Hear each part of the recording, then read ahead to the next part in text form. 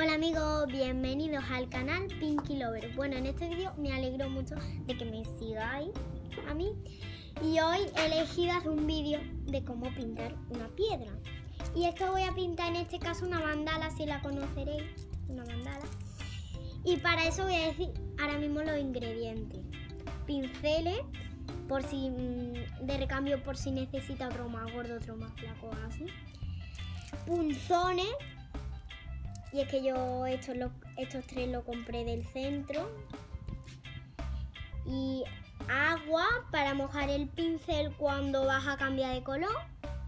Pintura, y en esta caja del Aldi tengo más pintura. Y vamos a pintar ya. Lo primero que voy a hacer es con un compás normal y corriente, todavía ello. Voy a hacer un círculo bien redondo para que no me salga mucho chorrillo, como, más o menos como la luna de redondo. Y voy a hacerlo ya.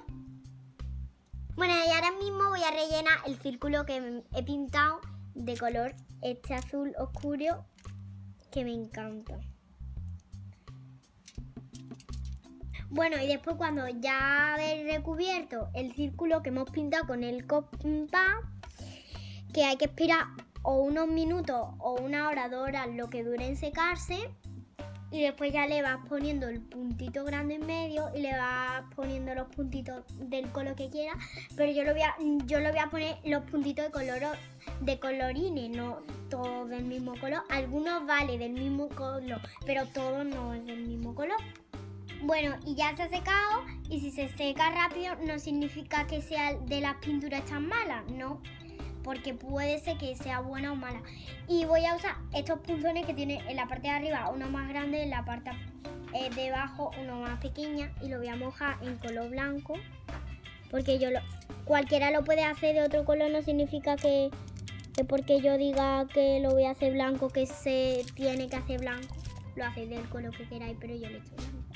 Bueno, y cuando ya el puntito de en medio se te acaba de secar, pues usáis como un punzón que tenga como este tamaño y empezáis a hacer puntitos, y yo lo voy a hacer de color naranja porque combina mucho con el color azul y con el blanco.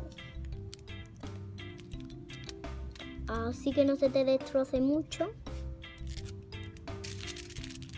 Me pongo un poco nerviosa, pero bueno. Bueno, ya la he terminado y ahora voy a coger otro color para seguir, y voy a usar el rojo. Y por si me decís el color rojo, ¿dónde lo hay que poner? Hay que ponerlo en medio donde le has puesto el color, pues lo pone en medio. Yo es que estoy súper nerviosa, si me voy la mano temblando, me va a quedar muy fea, pero bueno, para ser la primera mandala no es que esté tan mal.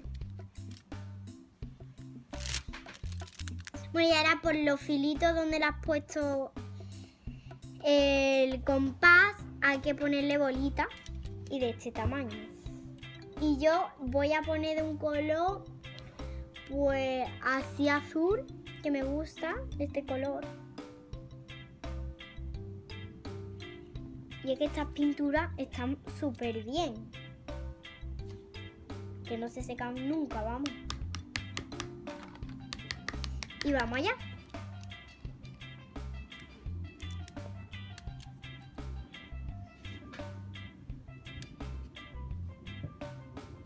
Ahora no estoy nada nerviosa porque me estoy relajando, estoy diciendo dentro de mi cuerpo, Ana, tranquila, tranquila, tranquila.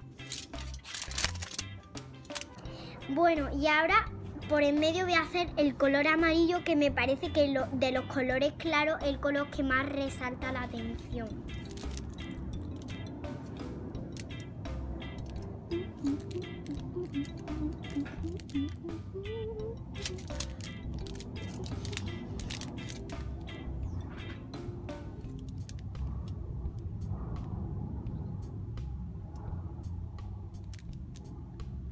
Seguro que alguno de vosotros, de quien me está mirando en la cámara, me está viendo ahora mismo la mano temblando, seguro.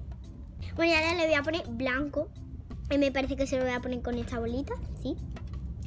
Que ya es bastante grande.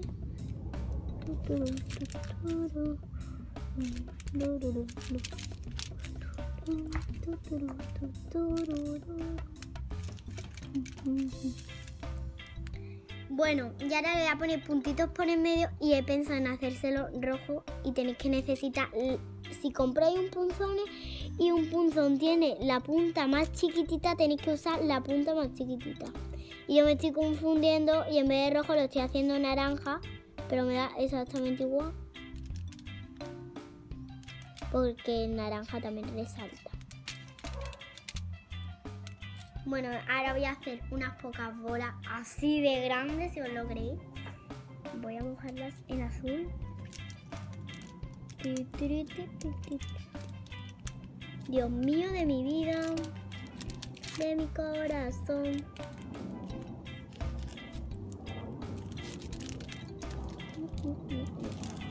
Me voy a hacer puntito rojo por en medio del azul.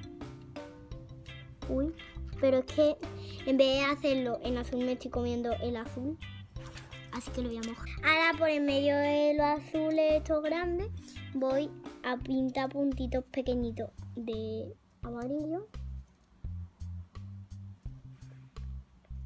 Y si no os gusta la mandala que he hecho, decídmelo en los comentarios, que no es que os vaya a pegar una multa. Bueno, y voy a enseñar la mandala si os ha gustado. Bueno, para ser una niña de 7 años la he hecho bastante bien. Y si os ha gustado el vídeo, no olvidéis darle a me gusta y suscribiros a mi canal. Así no podréis olvidaros ninguno de mis vídeos. ¡Adiós!